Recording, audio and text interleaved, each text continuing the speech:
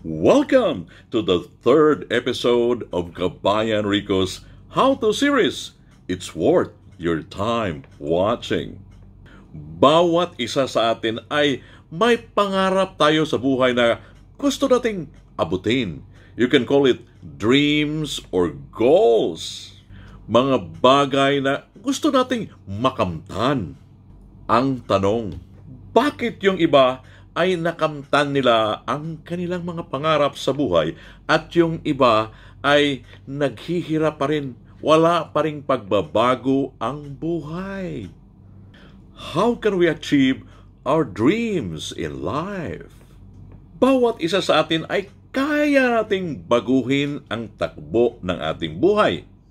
Hindi ibig sabihin na dahil pagsasaka, pagmamaneho o pangingisda ang nakagisgan mong trabaho ay ganoon ka na for life. Pwedeng baguhin yan. Depende sa pangarap na gusto mong maabot. Begin with the end in mind.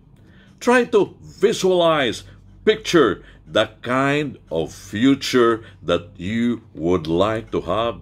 Ano yung pangarap mong gusto mong makamtan in 5 years' time? Sabi nga ni Bill Gates, if you were born poor, it's not your mistake, but if you will die poor, that is your greatest mistake. Why? Bakit? Dahil binigyan tayo ng Panginoon ng lahat na bagay para makamtan natin ang ating mga pangarap. God gave you 2 eyes to see the unlimited resources surrounding us. We are gifted by God with 2 arms to grab its opportunity with a sense of urgency. Binigyan tayo ng Panginoon ng 2 paa to network with the right kind of people. 2 ears to listen to advices of coaches, mentors, and successful people. And a mind to think which opportunity would suit us better. Paano natin maabot ang ating mga pangarap o goals in life? Una, dapat alam mo kung ano yung gusto mo. Yung pangarap natin ay dapat specific. Maraming pera is not specific. 5 million, yan ang specific. Nice car is not specific. Toyota Lancer is specific. Losing weight is not specific. Ang pagtimbang ng 75 kilos, that is specific. Alamin natin kung ano ba talaga ang gusto nating makamtan sa buhay. Yung deep why natin. Dapat alam talaga natin yan para we can focus our energy and our time towards achieving what we truly desire in life. Dapat yung pangarap natin ay measurable. Paano natin malaman kung nag-succeed ka na ba o malapit ka na sa pangarap mo? Bank statement. You can check kung 5 million na ba yan. Yung timbangan, makikita mo kung 75 kilos ka na ba.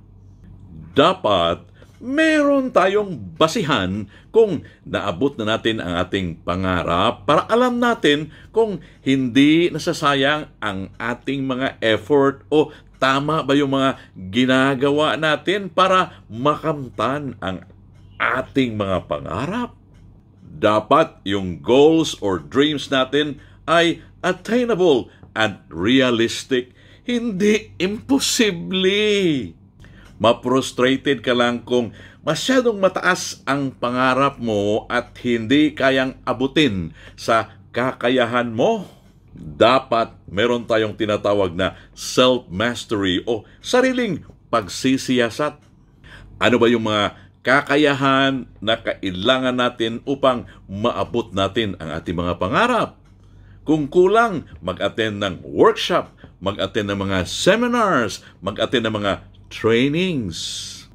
Alamin din natin kung sino yung mga taong pwedeng makatulong sa atin to achieve our dreams. At dapat alam din natin yung mga taong makakasira sa mga plano natin. Yung mga bad influence, iwasan natin. At importante, alamin mo kung saang lugar maabot ang iyong mga pangarap. Kung hindi natin maabot yan sa sariling bayan, maghanap ka ng lugar. Pwede kang mag-abroad kung hindi kaya yan sa sarili nating bansa. Kung kulang naman ang kinita mo buwan-buwan dahil sa liit ng sahod mo, mag-career shift ka o maghanap ka ng other stream of income para madagdagan. Mag-part-time ka. Dapat yung pangarap natin ay may timetable, may deadline. Bakit?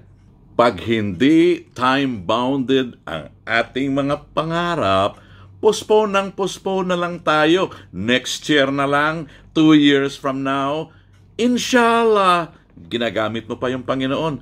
Nako, hindi ganyan. Dapat meron tayong date of completion like December 31, 2025 para alam natin na dapat yung effort natin, we need to show our best para pagdating ng panahon, you will succeed. Sabi pa ng iba, kung mangarap daw, lakihan na, taasan na, dahil libre daw ang mangarap.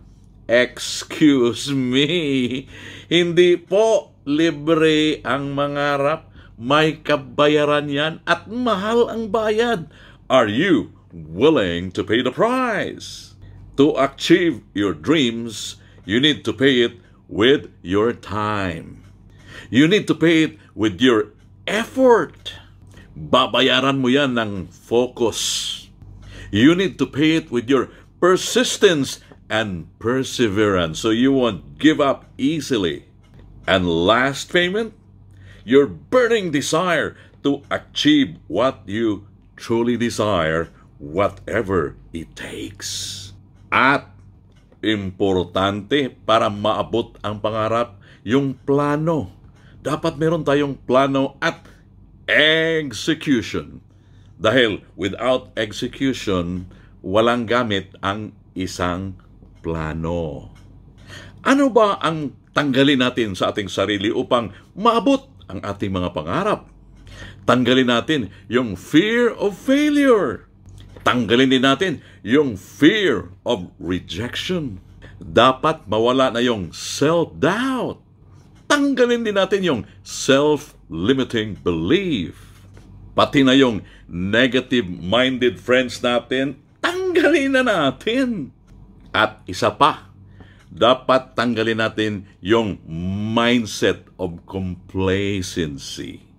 Kung kaya nating tanggalin ang mga bagay na yan, hindi tayo mahihirapang abutin ang ating mga pangarap. Thanks for watching episode 3 of Kabayan Rico's How To series. It's worth your time watching. For more live segments serving the community, follow Tatak Pinoy loud and proud. Until next week, abangan ang susunod na episode ng Kabayan Rico's How To series. It's worth your time watching.